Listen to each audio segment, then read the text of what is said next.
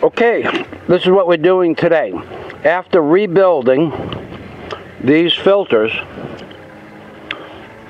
we're going to put them back into the canisters, which are located between the battery and the pump. That's canister number 1, and to the rear of that is canister number 2. Now what you should do is mark everything as canister 1 and canister 2. Now that these paper cartridges have been replaced, I want to tell you other complications about working in the Philippines that were not, and things that should be readily available but are not. Number 1 is Loctite, which you don't need for this job, but it's a mechanical product that most people use. The second thing is not available in the Philippines. I went to 5 stores to replace this damaged cartridge filter. It's not an O-ring, it's a box ring, and you can see it's damaged. I could not find this ring, and I needed 2 of them. One is completely broke apart. One was snapped in half. So I used Teflon tape and wrapped it around it, and I'm just going to shove it back down into the lip, and it should work. But being that this is a new filter, there won't be any pressure on this seal. Another thing that you should keep in mind is that when you take these filters apart, inside here is an O-ring. You can take that O-ring out with a dental pick, and that poppet valve slips into this hole and slides up a little bit further, like that. Remember to check to make sure you put the O-ring back in on the poppet valves. Both of them are there. You put the poppet valve in, and now I'm going to leave this one out because I'm going to show you the inside, the paper cartridge. I utilized epoxy to hold the inner screen in, and at the bottom here there is no inner screen because the poppet valve is the correct size, same diameter as the inside paper filter. So down in the bottom where you see the screen basket start, the poppet valve meets up against the bottom of the inner screen basket. So the O-ring is there, put the poppet valve in and push it down. Then this filter, another thing you should do is you keep your nuts and washers. I take them and I blow them off with a high pressure blower, high pressure air, but I keep them together so I don't I'm not looking for a washer and a nut, and they come off wash a nut, wash a nut, wash a nut. Now I'll use an air ratchet and I'll put the basket in, but you're not going to see the whole, well, I guess I could. Daisy, you come over here, honey. Daisy is my assistant, my guapa assistant. Okay, so you put your hat back on because the sun's going to be around this corner any minute. Okay, you're going to stand right about where you are, and you're going to watch. You're going to come on behind me because that's a good spot to be. You're going to hold it so that we can see the bottom and the top of the filter and the back counterweight of the machine and 1 battery. Okay, so just about that. Okay? Yeah. Let's try that. And I'll show you how to put the filters in. You have your hand through it? Very nice. Now, if you hold it just like down a little bit, like that, see the top edge of the track? Right there, right at the top edge. Beautiful. Just that. You can have the yellow bar in there. Okay, so we also have the cartridge, the tops. Now there's an O-ring on here also. that I couldn't, there's an O-ring on here also that could not be replaced. So what I did is I put, again, Teflon tape around the O-ring to make the seal, and this works just fine. So the first step before I get oil all over the place is you want to get the number one, you want to get the number one cap on, and the number one, this is the number one, and it's marked for the front. You want to get the number one on before you try to put the number two on, for two reasons. One, you're going to be, if you're working over the number one canister and there's no top on the canister, you can drop a nut or a washer or a bolt or dirt or sand or something in there. So if you get this one on first, you can work over it without dropping anything in. So the first thing you need to do is you find the number one. This is the number one basket. Everything is together. And you put the number one basket in, and then we're going to load it. We're going to preload it with clean hydraulic fluid. So the basket just goes in the top here. Yeah, I have a handle on the top here so that you can hold it like that. The basket is going to go in the top here, and it's a tight fit. Okay? And then when it gets down to the O-ring that's covered with Teflon tape, there's some small resistance. You just push it down with your finger like that on both sides, and that's it. The second thing we're going to do is I'm going to put a fresh layer of Teflon tape around this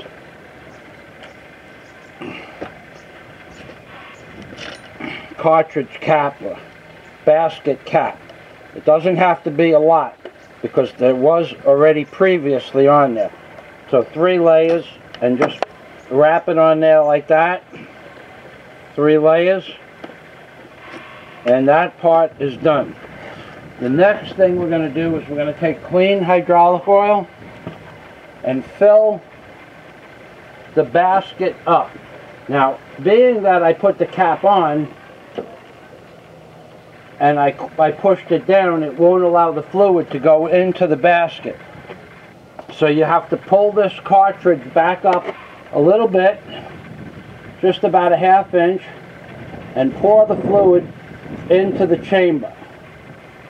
Now, if you get it full right to the top, it's better than not getting it full to the top, because preloading it stops what is called cavitation. Cavitation is when the pump sucks air. It's better to not have cavitation when you're reinstalling an oil filter or a hydraulic filter. So you preload it. This is called preloading. Okay, now this takes about 3/4 of a gallon, because not only is this chamber filling up, but the hose, to the level of the hose, is also filling up. Now if you don't fill it right to the top, that's okay.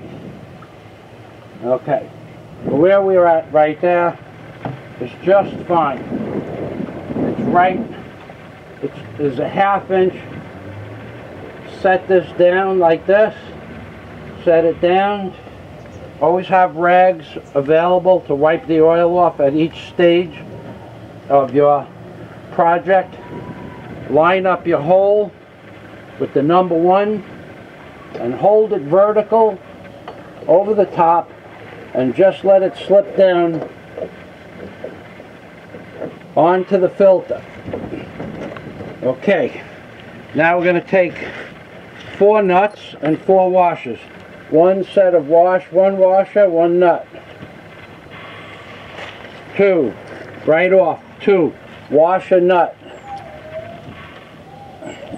Saves time if you have them on this wire, because you just take it off, wash a nut. Wash a nut. As a jet mechanic, this is how I would imagine it would say to do the job in the manual. Okay, now you make sure I already wiped off the top surface. Now we're going to take this air ratchet and put the air ratchet on. We're going to put it in forward. Make sure it's in the forward position.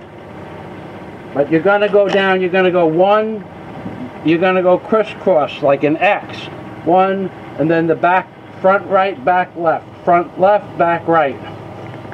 And you're going to bring it down, you're going to walk it down slow.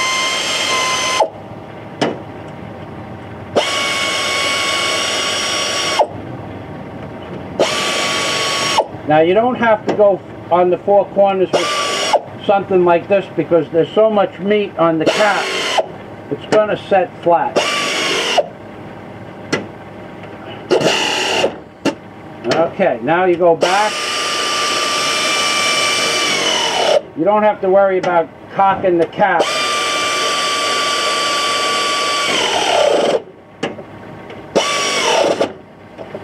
Now it matters to bring them down little by little. Now this air ratchet doesn't have much torque to it. So I use a 24-inch breaker bar with the same size socket. And you don't need a click torque wrench for this. I just bring in another quarter turn. The lock washer, I did not change the lock washer. Probably the lock washer is the original lock washer that came with the machine. But that's how to install a hydraulic filter. Now, when you take the fluid out of the, no, back over there. Back right the same place. I'm going to put the oil pan down here. When you take the oil out of the canister, it's going to fall down. So I use an old pizza box with a shiny surface and I drop it down into here.